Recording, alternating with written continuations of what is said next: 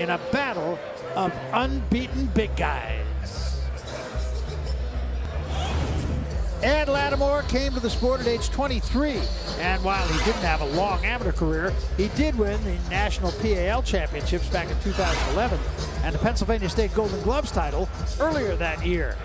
Latimore turned pro at 27, and he's 13-0 with 7 KOs, albeit against entry-level opposition. He has been active since turning professional, and he comes off a 6-round split decision win. That was back in July.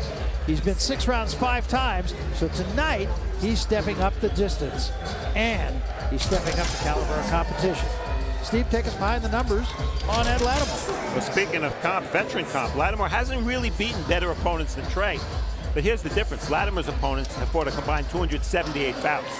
Trey Lippe Morrison's opponents 76 bouts. Just visiting.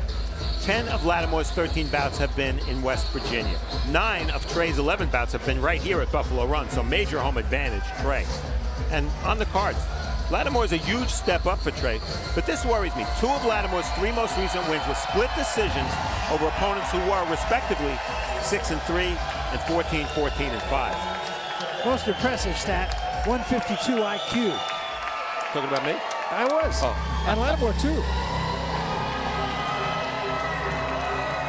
Trey Lippe Morrison. He's the son of late heavyweight champion Tommy Morrison.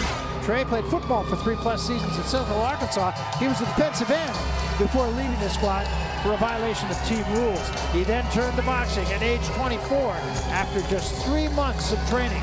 He's won all 11 of his fights, also against entry-level opposition, and all by way of knockout.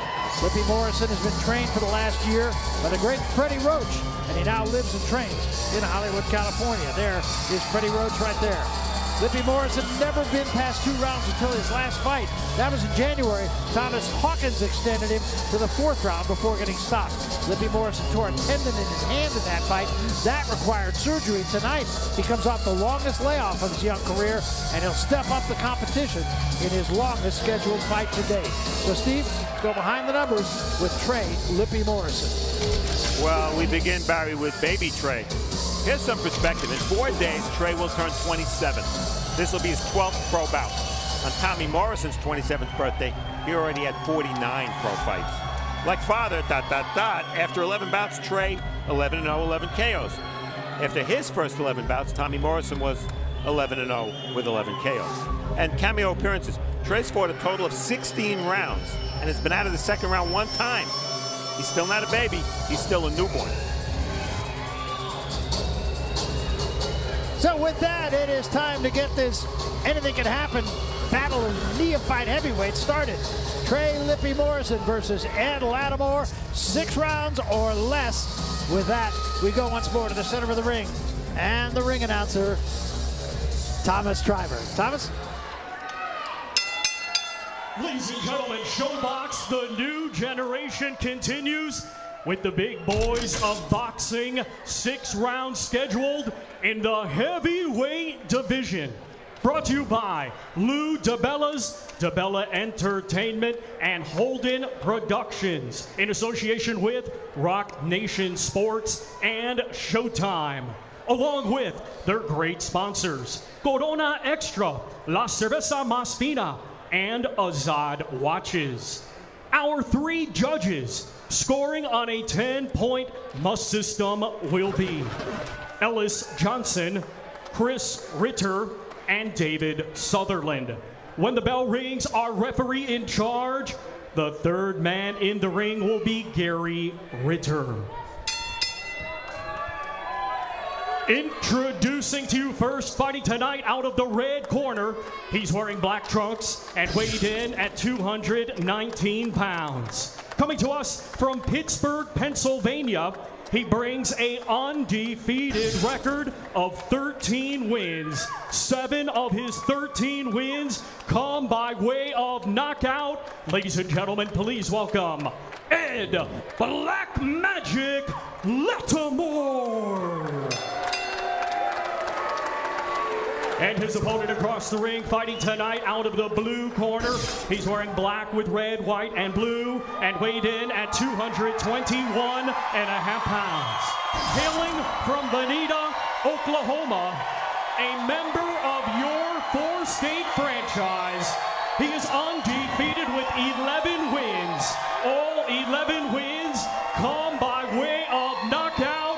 Ladies and gentlemen, here is Trey Lippe Morrison.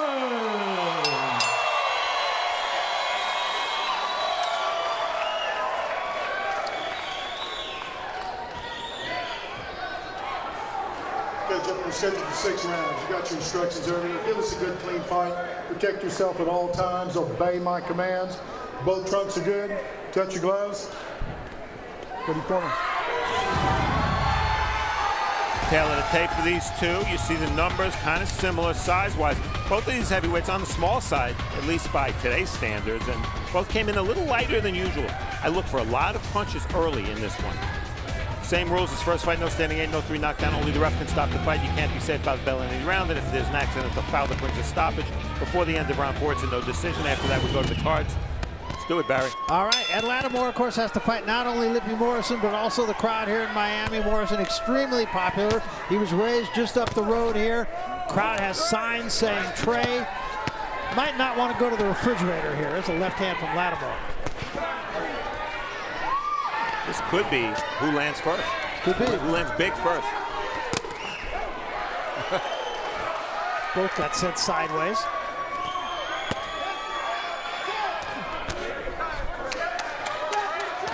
Two bangers here. Latimore is closing the distance quick. He has to. Get down low. That was a nice uppercut. Yeah. Better get this in quick. Trey Lippe Morrison, 0 amateur bouts. And Latimore was a very good amateur. Beat Charles Martin, Dominic Brazil. And pro experience, you see the rounds of Trey Lippe Morrison, only 16 in 11 bouts. The quality of opposition, not a surprise that he's fought so few rounds. That right hand from Morrison just a moment ago probably would have dropped most of his previous opponents, but Latimore still right there. Don't hold. Good body shot from Lippe Morrison. Everything being thrown hard by these guys. There was a quick left hand, a short punch, drops Latimore, changes the focus of this fight immediately. Hey, walk to me. Put your hands up. Fight. Long way to go, Barry. Yeah, minute 22 to go. Latimore has been getting close, but not close enough. And another sharp right hand. Latimore in trouble again. 2 right hands and a left hand drops him. 3, 4, 5, 6. Not sure if he's going to be able to walk to the referee here. He does. It goes on still. Just under a minute to go. Latimore's lack of experience showing. He's not holding. He's not punching back. Yep. And there's a huge right hand, buckle the knees. Latimore goes into the ropes again. That's it. It's over. Tommy Morrison, 12-0, 12 knockouts.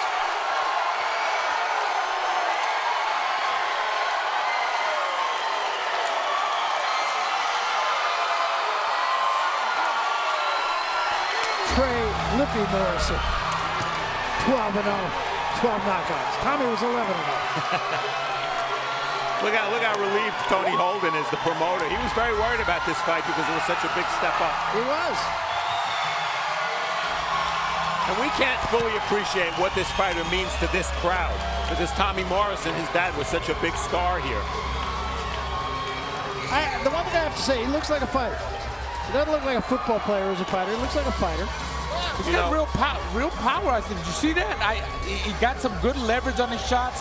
Took his time, didn't get one. I'm telling you that he's got some good power. I know that I did see. Yeah, and that's why Freddie Roach showed an interest in him. Yes. We asked Freddie, any fighter in boxing would like you as his trainer. Why did you take on a kid who had no amateur experience? You're going to have to teach him so much. He said, I saw natural power. Yeah. Yeah, and I think Freddie's is teaching him how to stand and get more leverage off them shots. Yeah, that's what Freddie said. The reason he went with him, he saw the power and he thought he could teach him to be a boxer. Well, guess what? Look at that. That was a nicely thrown right hand. The technique was right. It wasn't a very long punch. Hurt him there with that right hand. And there it is again, taking advantage of the fact that Latimore's hands were low. And then very shortly after, we saw a second knockdown. Now, obviously, Latimore's very badly hurt at this point. There's the left hook that made his dad famous. And, you know, we don't want to overdo this. It's very early in Trey Lippe Morrison's career, but we have to keep in mind that Freddie Roach, and we take a look at the stoppage, Freddie Roach hasn't really had that much time yet to work with this kid. He's going to get better. Yeah, this is very much a work in progress. But in Ed Latimore, it still represented a step up. No doubt. From what he has been fighting. And well, just from Latimore, you know, I'd take a look at a fight when he's got amateur background. And Latimore had amateur background. He beat guys like Dominic Brazil and Charles Martin in the amateurs, guys. And, you know, Lippe Morrison had no amateur experience. So yeah. that shows you something. All right, let's go to Thomas Triber. We'll make it all official here. The crowd's still buzzing. Thomas? Ladies and gentlemen, here is the official time. 2 minutes, 19 seconds of round number 1. Our referee in charge, Gary Ritter, steps in, stops the contest, and winner by way of technical knockout, and still undefeated, Trey Lippe Morrison. Well, Miami, Oklahoma says it wants to be the hotbed of boxing. And with performances like that, and we still got Ivan Baranchuk as an adopted son to come, they may not be far off. and I'll tell you what's very impressive to me. In the big picture, this fight doesn't mean that much in the heavyweight division. Obviously, these are very, as you put, neophytes. But there was a lot of pressure on this kid tonight. Fighting for the first time on national TV. We see the numbers. He was very calm yesterday at the fighter meetings, very calm today in the hotel, and very calm in the ring. And you see 20 of 29 power shots. Latimore did not defend himself well. Latimore started very well, landed some power shots of his own. These are very big numbers for one round of boxing. But Lippe Morrison's power, the difference. He's strong. I don't think there's any question about it. You know, very much a work in progress. But I'll tell you what, the optimal word there is progress. And the other optimal word is Roach. Yeah, exactly. As in Freddie, because, you know, there's not a better trainer in boxing. And Freddie's just starting to get his hands on this kid and teach him more and more. And you pointed it out. First of all, he's a very willing student. But Freddie Roach could have basically any fighter that he really wants. Oh, that's nice. Yeah, that young man has been with Trey Lippe Morrison everywhere he's gone this week. It's really nice relationship. He's a good guy. But as you said, Freddie Roach could have virtually anybody. He opted to go for this guy with no amateur experience. And that's why, right there, the natural power. He saw it the first time he watched Trey Lippe spar.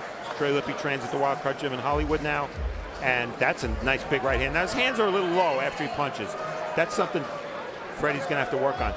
He's a natural puncher. There's going to be a tendency to go for knockouts. He needs to be stretched out. He needs to fight guys who won't go down this easily, but it's an impressive performance. I'll say it was. I'll say it was. And, of course, he is very much the local favorite here. And you have an idea we're going to be back here